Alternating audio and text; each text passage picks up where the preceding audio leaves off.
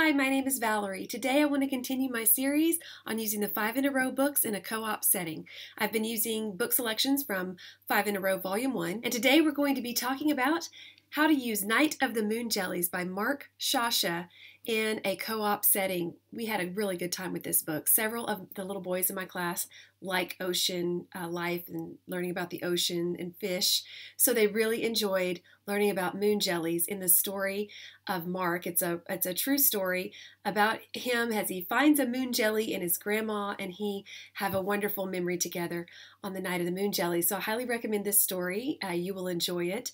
The activities that I came up with, I searched online like I always do in all of these videos. You know that I just basically scour the internet for what everybody else has come up with, and then I borrow those ideas or take those ideas and I try to make them work for what I'm doing. So my class is 1st through 3rd grade, and so I try to find things that are a little bit challenging but not too babyish. So it's kind of, it's a balancing act really to try to find something that fits. But the first thing we did was, of course, we always start with reading the story, and we talk a little bit about the story.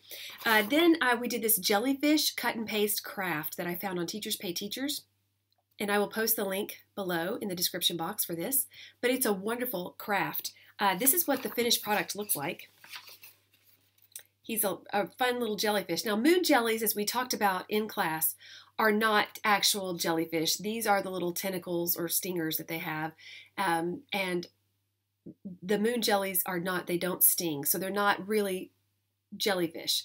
But this is the closest I could come to finding a jellyfish craft. There was no moon jellyfish craft available, and the kids really had a good time with this one. One thing I loved about it was everything you see here, except for the smile, which I put on with a Sharpie, came with the package printout. So what you do is it comes with these patterns.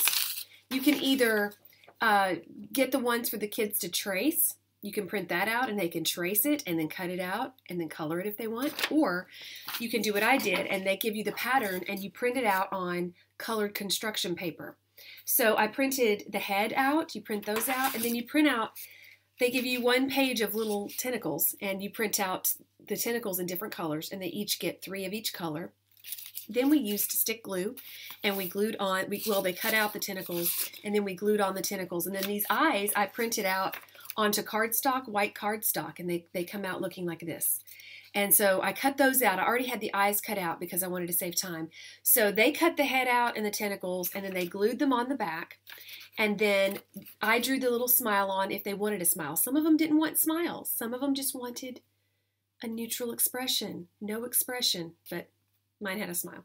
And then they glued the eyes on. So I didn't have to buy anything extra. I just had to buy the construction paper and the cardstock. Everything else came in the printable, so that was awesome. The other thing we did was I did find a free online lap book, like I often do. And in the lap book, now this story takes place in New England. So you can talk about all of New England.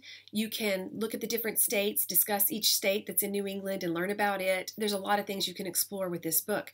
We didn't have time for that. And if you read the author's note in the back of this book, you'll see that it took place in Connecticut. So I narrowed it down from New England to Connecticut.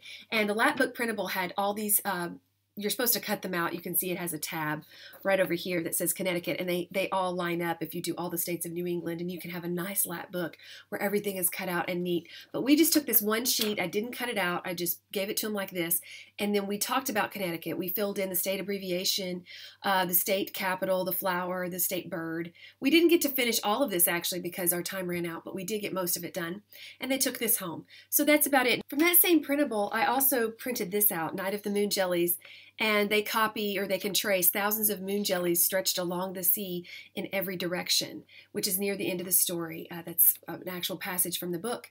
And so I was going to have them trace this if we needed to have the time. And I didn't send this home because what kid wants to go home and trace words? But I had it in case we needed something to fill the time, because if you've watched any of these videos before, you know that I try to have too many activities rather than too few. And if I need to send something home because I think they'll like doing it later, I do that. If not, I just take it back home and recycle it some other way. So it was a really fun day, something different. There was a lot of cutting involved with all of this, cutting out each of these tentacles. So my helpers and I ended up filling in the gaps at the end and helping some of the kids cut things out because it was a little challenging for some of them. Construction paper, it's so easy to cut, really. It's almost too easy, and it tears, and so some of the little ones had problems with that. But, you know, everybody's came out looking really cute. So if you're wanting to use Night of the Moonjellies in your homeschool, then I hope this will give you some ideas, or if you're wanting to use it in a co-op setting or wherever, whatever. These are just some tips that I found around the internet, so I will post the links to that for you.